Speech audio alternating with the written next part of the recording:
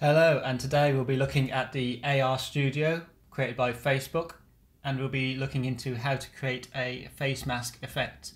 It's important to note that the ARStudio is only available currently for Mac OS, and first thing we need to do is create a new project. This will create us a default template layout.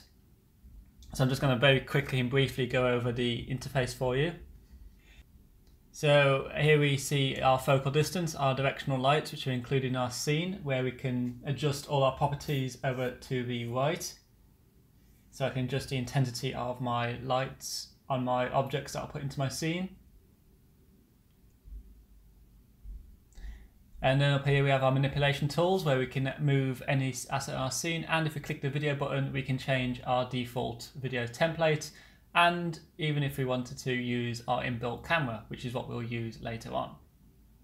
Next up is our aspect ratio change, where we can change our preview size.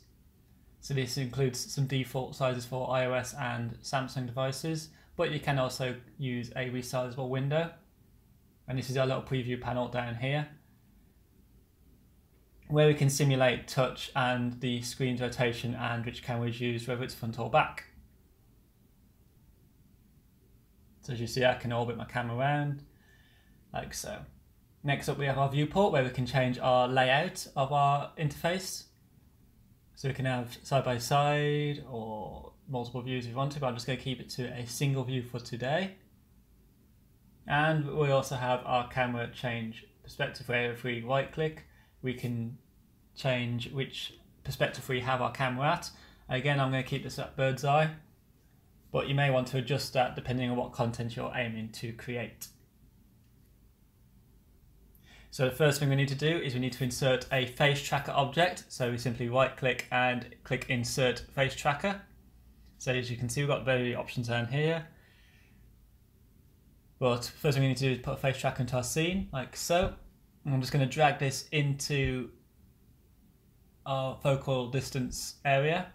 And as you see, you can see now when the woman is moving her head that this focal face tracker is rotating and moving with it.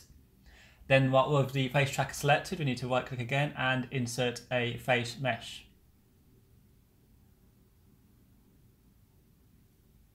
What this will give us is a untextured facial mesh model, which will again, as you see, rotate and manipulates with the scene.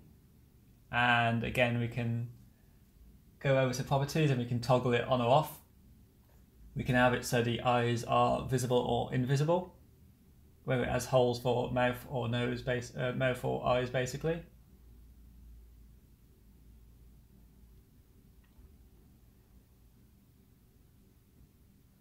And then if we click on the material options within the properties of the face mesh, we can add a material to our mesh, which is what we're going to do today.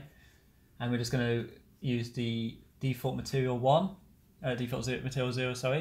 If we go over to our layers scene here and click on our materials and then select our default material 0, you'll notice our property channel changes again. So we can change what shader type it's using by default. So whether we go for a physically based shader or a face paint, which is what we actually will be using for this workshop demo.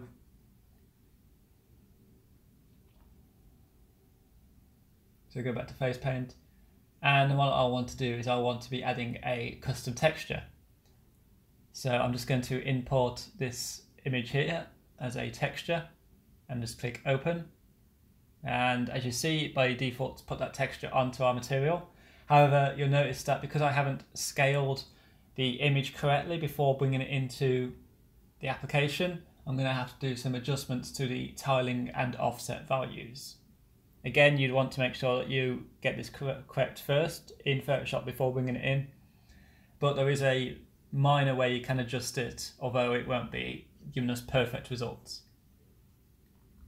I'll go back onto my face mesh and just turn on my eyes and mouth again, so I can see my real eyes and mouth underneath the face paint mesh. And you can see I can adjust the opacity of it, or the influence and the brightness, etc. So again, play about with these values until you get the kind of effect you're desiring. As you see, it can kind of cut out the hair if the hair is solid enough to allow the mesh to be deformed in such a way. So I'm just going to turn on the inbuilt face camera. As you'll notice, this video is pre-recorded, so I'm just recording the audio at the top, but you can see, here we go, I'm moving my mouth around, just checking it's tracking my face okay, which it seems to be. And again, as with any project or anything you develop, it's always important to test as you go along and refine as needed. So if I go back onto my face mesh here, sorry, my face tracker here, and right click and click insert plane. Could insert 3D object, but I've got no 3D objects on my machine, so I'm just going to go for the plane option for now. This brings in a checkerboard plane shape, which is just a flat panel, basically, that's only viewable on the one perspective. And then with the plane selected, I can then add I'm going to basically create a new material. So if I click this drop down here and click create new material, it creates a new material over in our assets panel over here. And I'm just going to give this a colour. I could import my own image and it would keep transparency if that image was, for example, a .png. So what I want to do is I want this plane to only be visible when I perform a certain action. So if I right click on the face tracker and create a patch, I can now basically start adding some simple interactions to my mesh. So if I click and drag off the face icon down here, it brings up a search box where it gives me a variety of options. I want it to basically use the mouth open, so when my mouth mesh is opened, I want it to perform an action. So I'm just going to insert this like so. And what I want to do is I want this plane to be only visible when the mouth is open. So I simply go back onto my plane object, and next to this visible icon is a little dot. If I click on that once, it will add that control option into my patch editor. And I can just simply now link up the visible to the mouth open. Therefore means when the mouth is open, the object is visible, but when the mouth is closed, it should not be. So if I go and turn on my camera again, you'll notice that nothing's happening at the moment, but if I go up here and click the run button, and if I start to move my head around but open my mouth, you'll notice that it opens and closes. So it becomes visible and invisible depending on whether my mouth state is open or closed. This allows, obviously, for more interactions. You could have it so when you raise your eyebrows, a certain animation plays, or your mesh changes, etc. But for now, I'm just trying to get across the simple basics.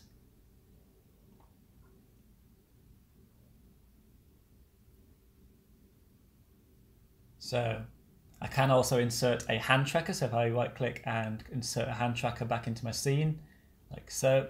I don't want my hand tracker to be a child of the face tracker, so I'm just going to drag it above so it becomes its own parent essentially. And then I'm going to insert a particle system, but again we could insert a 3D object or plane or any other objects that we could think of. But again, my machine currently does not have any 3D assets on.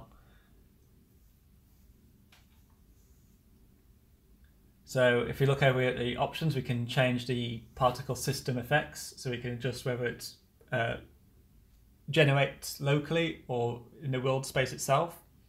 And to previous, I'm going to have to turn on my webcam. So as I move my hand around, you can see these little like squares, which are the particle emissions. So I can adjust its birth rate, its spray, its speed, its material, properties, etc. And again, this can take a bit of time to refine, so I'm just going to speed it up a bit. It's important to know it can only track one hand, so you can't do anything involving two hands, but you get the basic idea across.